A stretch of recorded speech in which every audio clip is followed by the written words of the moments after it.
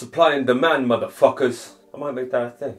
So in the last video I was telling you guys about building a brand around what you do and really releasing projects in a way that excites and interests people.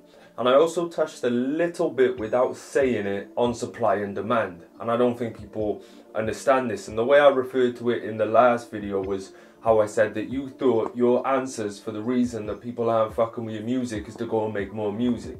And it's such a waste of time. You guys think that the work is the music, but you know, there's a bit of work that goes into music. Fair play, you know what I mean? You gotta spend some time on that shit. It takes years to get good at it. There's that element of work, but once you've got the fucking music, your answer is not to continue making music until you've got demand for the music you've got already. It's like, in a business world, if we're talking about this as a business, if a business goes out, well, put it this way, we don't even have to say business. We could say, right, you sell bud. Now, you just bought an ounce.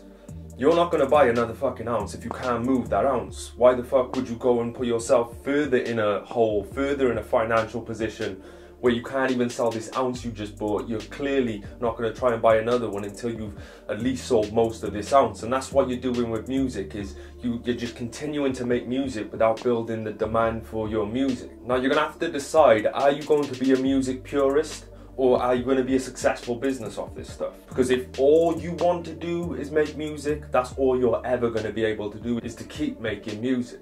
But if you want to be a business with this shit, you can still make music, but you've got to understand the importance of focusing on the demand and promoting the music that you've already got. And when I say you've got to promote more than you make music, I'm not saying go out there and start posting links everywhere. I mean, promote yourself. Promote your brand, go out there and create content, go out there and interact with people, build relationships, build a community around what you do. Get in touch with media outlets, put on events in your city, get in touch with big YouTubers and see if they'll use your music. Get in touch with media companies, see if they'll use your music. And these are just a few ideas. What I'm saying is, focusing on just making music is not going to do it for you, bro. And I want to shake this camera and pretend it's you and say, bro, if you're in a predicament where even your beats, your music or your beats is not selling, I'm telling you, bro, the answer is not to make another one. That's not the answer. All you're doing is increasing the supply. Going back to that example, it's like having that ounce, not being able to sell it and then go and buying another ounce. It's the same shit. You've got to work on the demand. That's where the grind is. That's where the work is. That's the hard part. Making music, that's fun. I make beats myself. I enjoy that shit. I'm not sweating over that shit. It's not a grind to me. What really tests me, what really tests me and what my real struggle is to build demand.